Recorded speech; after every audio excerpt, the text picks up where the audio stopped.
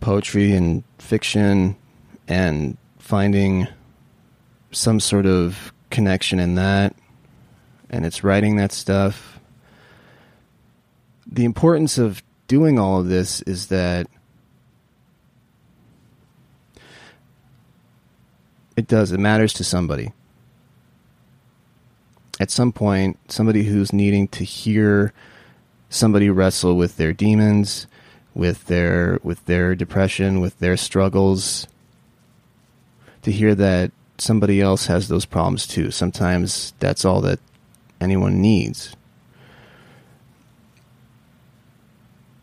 And to make that connection, and you're like, yeah, okay, this does suck. This is horrible. But you get through it, and you dust yourself off and pick yourself up, and, you know, you have a day where you are going through some things and feeling like you're getting, I don't know, that you're putting yourself out there and getting rejected in a profound way. And you have to have the ability to unapologetically be yourself. You know, sometimes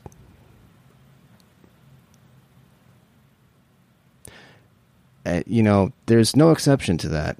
There's, for some people, a lot of them being themselves is involves a lot of wrong-mindedness. But that's, I don't know, I think we all deserve that in some way. And you know, I don't know. Last week, I went and saw a fantastic performance, Calexico, Iron and Wine, great, like, transcendent stuff. And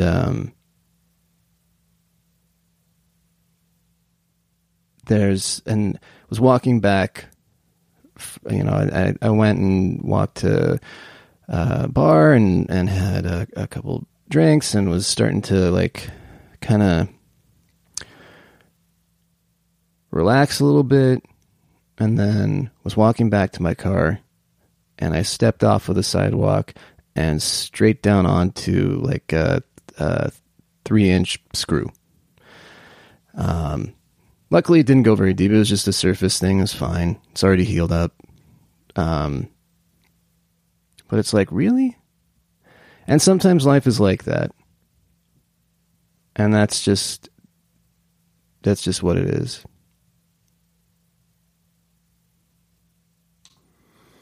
And then, you know, these are those, I don't know. I'm gonna leave with this because I feel unfairly and sort of cryptically with the first episode back from the hiatus, talked about just feeling like a raw nerve. And that's still kind of true. I think that I've learned there's a few things. As I get older, defense mechanisms that I've put in place to sort of protect myself and to, you know, whatever walls and so forth, et cetera, whatever metaphor you want to use, they don't work for very long. And you have to actually address things and work through them, or you never learn how to really function. And so when you start to strip that stuff away, like I feel I have, then you just feel raw and vulnerable, and everything hits heavier than, you know, I've always been a pretty stoic individual, you know, to the point where it could be viewed as kind of cold and uncaring. And now, you know, I find myself crying, basically, way more often than I used to. Things hit me on a deep level. I'll be listening to a song and it'll just get me, or I'll be watching a film and there being a part where, you know, the kid's talking about needing to be who he is and be accepted for who he is. And I think it's just going to be the way it is for a little while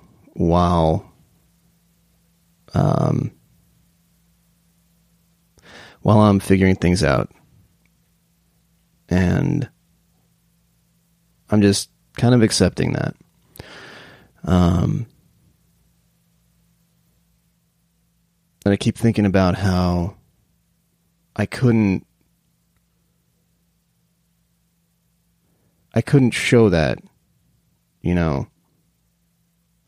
It's been coincidentally when I first began listening to Springsteen was right after I'd seen my dad for the last time.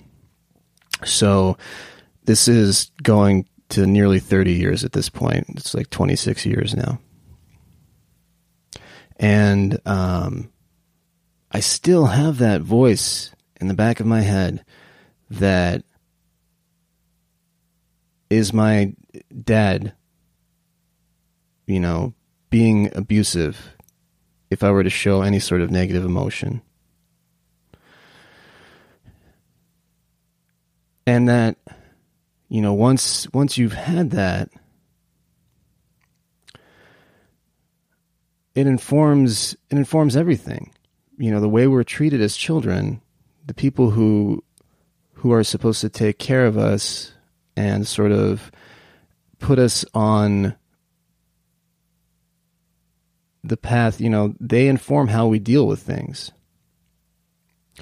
And it's our responsibility as we get older, I guess, to unlearn all of that awfulness, to identify the impact that has on you and how it informs how you deal with people, how you manage your relationships, or mismanage your relationships,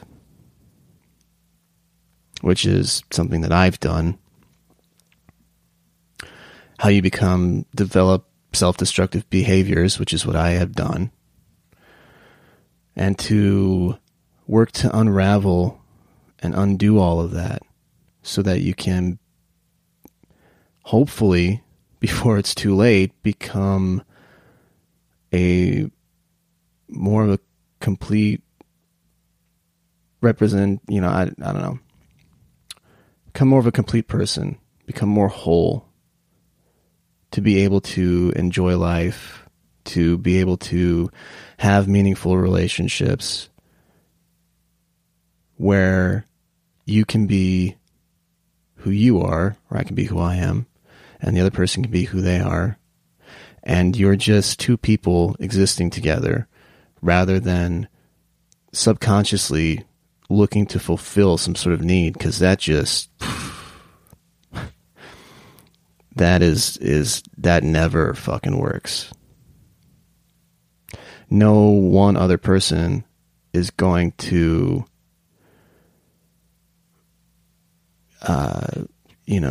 fix everything. And when you put that kind of responsibility on that person, especially if you're like me and you just don't actually talk about it and address things,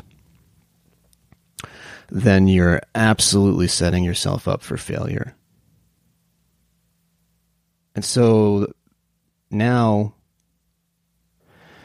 you know, I guess part of that is being able to be alone with yourself and with your thoughts and learn how to deal with them. And I'm trying to do that now. And that's it. Sorry to be so heavy, but also not sorry. That's the point, right?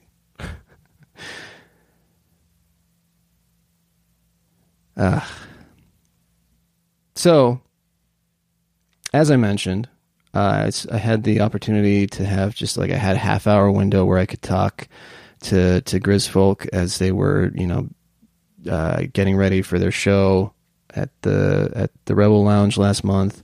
I was happy to have that opportunity. They were great guys. We talked about their music and band dynamics and stuff I enjoy talking about. I love talking to musicians. Their latest album just came out within the last month. It's called Rarest of Birds.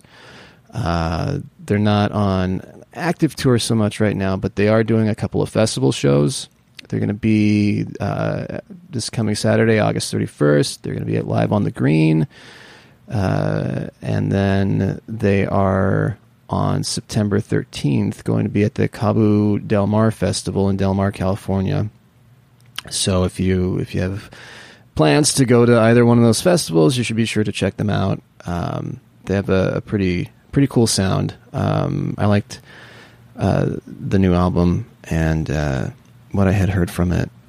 And so let's get into my conversation with the guys from Grizfolk. I'll talk to you just a little bit on the other side.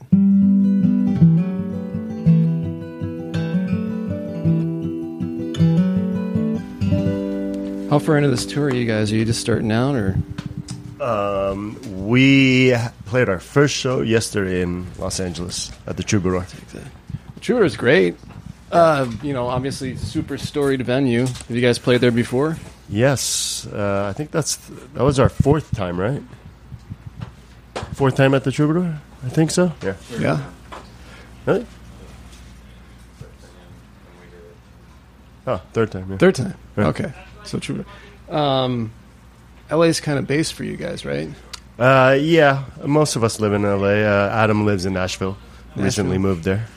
How does that? Well, because you guys have one. Frederick is from Sweden, right? So, and I'm from Sweden. And you're from Sweden. Mm-hmm. Okay. So how does that? Are you guys transplants? How did you have like no accent? So. Yeah. I was born in Sweden, but I grew up in LA, and then I moved to Sweden. So I lived like half my life in Sweden, half my life in LA. So kind of disappeared. Gotcha. But I can talk like this if you want. Well, hey, it's up to you. How did the band come together? How'd you guys all meet? We met in Los Angeles. We kind of all moved there for our own reasons and met on the music scene out there. Adam and myself were playing in a band, and then at the same time, Adam was writing some songs with Frederick and Sebastian. And one of the songs, the first song that those guys wrote was The Struggle. And then that kind of got released a little bit early by a buddy of ours, Brandon, who runs a blog called The Burning Ear.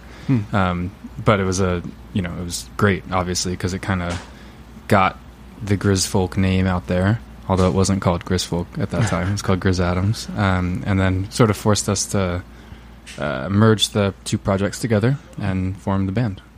So Grizz Adams, is that was that after Grizzly Adams? Yeah. Is that a curiosity? Yeah. Adam, our singer, had a pretty long beard at the time. So seeing as his nickname, his name is Adam, we nicknamed him Grizz Adams. And for listeners, Adam is here in the room, but his voice is scratchy, and I'm sure you're saving it for tonight as much as possible.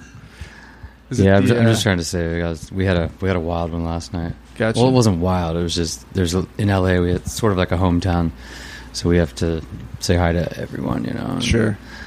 It's really nice. Well, the new album just came out yesterday, right? Yeah, it just came out yesterday. It's called Rarest of Birds. Mm-hmm. We've been working on it. It's been a while since we put out a record. I'm gonna say 3 years or so. It's been about 3 years. Yeah, we've been through a bunch of things since then. Personally and just together. So it feels really good to know that it's out now. Last night we actually we had a relief party. A relief party. Yeah, instead of a release party. Yeah. Okay. Was that your idea? Yeah. Anyways, we're just really happy that it's out and that people can hear it now. We've been working on it for a long time. Gotcha. So the tour kickoff was kind of yesterday then. And how long are you guys on the road?